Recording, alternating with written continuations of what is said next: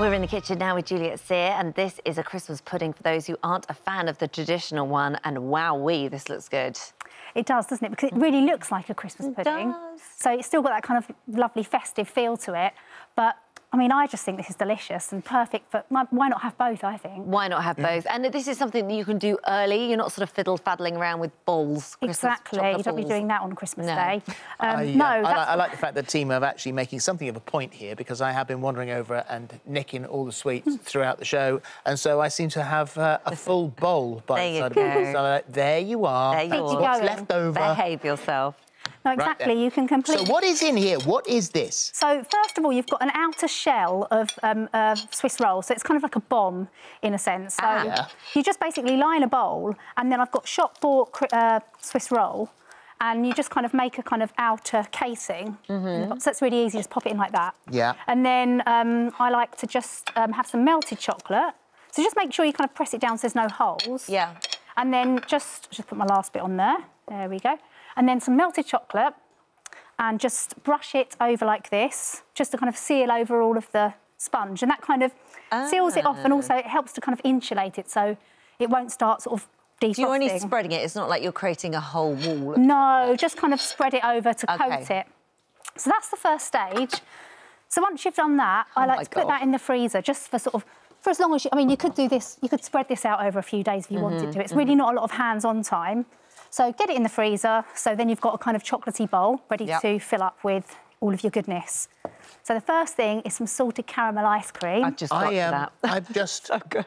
Now, in my head, quietly, I said to myself, you've just found your new most favourite ice cream. Oh, the salted Brilliant. Oh, my God. Good, isn't it? Oh, so good. It's amazing. It goes really well with the kind of malty balls, I think. Well, yeah, I found that. So just fill up the bowl like roughly half full. I mean, if you didn't like salted caramel, who wouldn't? You could do it with vanilla and chocolate. Yeah. So just put that in, spread it just to flatten it. So I've just got this out of the freezer about 15 minutes before, so it's soft enough to spread. Yeah. And then I like to put a nice layer of crushed malty balls on there like that. Oh, wow. It's good, isn't it? And then just kind of spread that down. So that goes back in the freezer, again, for as long as you want to, but ideally for like an hour before you do the next bit. And is it all right for ice cream to melt a little bit and then go back in the freezer? Absolutely. It's fine for it to soften, but not completely melt. Right, fine. So then just put it back in the freezer. So once that's done, then you've got another... not another. Well, I have got another one. Yeah. So there it is. It's been frozen, and now it's time to put the next bit of ice cream on. I see. So have you finished with that salted caramel ice cream? OK, don't touch it. OK. He's incoming. Go for it. Legally. That is salted caramel ice cream soup you've got there. Oh, so good. So, again, the same way. I mean, this is so easy to do, and you could even... It's kind of assembling, really. And you could get the children involved in this if you want to let them have the fun, but I like to do this. It's just a really fun thing to do. It's like a kind of Malteser-y jigsaw puzzle that we're going to do. So delicious. So that all goes in. That all goes in, and then flatten it off, just however you like. And then I take a little bit more melted chocolate around the top edge, so just kind of try not to drip it everywhere. So just to kind of seal it round like this. Yeah. Once you've done that, then make a kind of little base for it. So that all goes on, OK. Like that. And oh, my gosh, that is so it kind of all seals it in. Really naughty. But this will, I'd say this will do like 8 to 10 easily. Right. You only need a thin slice, because it's really, really rich. Yeah. So once you've got all of the base on, just take a bit of cling film, and then you kind of want to flatten it. And with the sort of Swiss roll, it's easy to mould. Squash it into the base like that. If you want to, you can even get a plate and just push it on like that. So that it's quite compact. Yeah. So that, then it can go back in the freezer. Obviously, because you want that ice cream to go really nice and chilled before you decorate it, because the decorating will probably take you about at least 30 minutes. So decorating, I'm just going to get my... So that bit you do in advance, that's fine. That's in the freezer now. We can forget about that. We could do that tomorrow. Exactly. You can just do any of these stages at any time you like.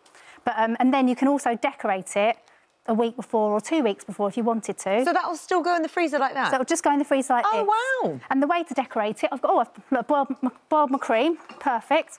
So we've got a ganache. So you just pour boiling cream over your chocolate. Oh. So that's perfectly melted.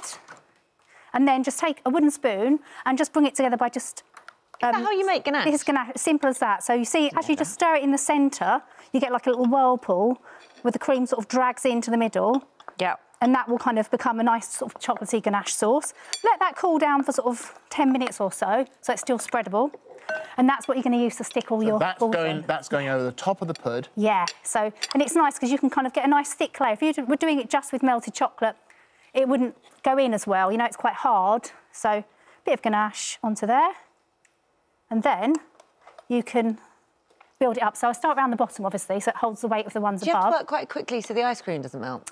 No, because if you imagine, like, it's been in the freezer, I mean, I would say do this, let the blank one be in the freezer ideally for a day. Yeah. You've got at least an hour, really, because it's all sort of insulated by the sponge. No way. Yeah, you've got the sponge and you've got the melted chocolate that's set hard, so it's going to keep it really frozen. So then you just have fun with it. So I love these ones because you can create the sort of drip. What are they then?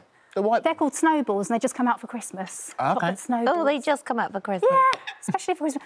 But they're perfect for this. So you can get a really nice kind of proper Christmas pudding drippy effect. So it looks like the real thing, but, you know, you don't have people that... Loads of people don't like Christmas pudding. I don't know what the facts are. It's I love 40%. Christmas pudding. I do too, but some people really hate it. I'm that person that after Christmas goes and buys all the Christmas puddings that were in the sale and eats them all year. Do you ever fry them? That's the nicest way. Fry them? What? Oh, yeah, fry up slices. That's the best way to reheat it. Fry it in butter so it goes really crispy. No. Yeah. Fried Christmas pudding? Definitely. Oh, Have you never done that before? No. Try it. Utterly. I am so going to do that. Wow. The filthier the better at Christmas, I think. Yeah. Yeah.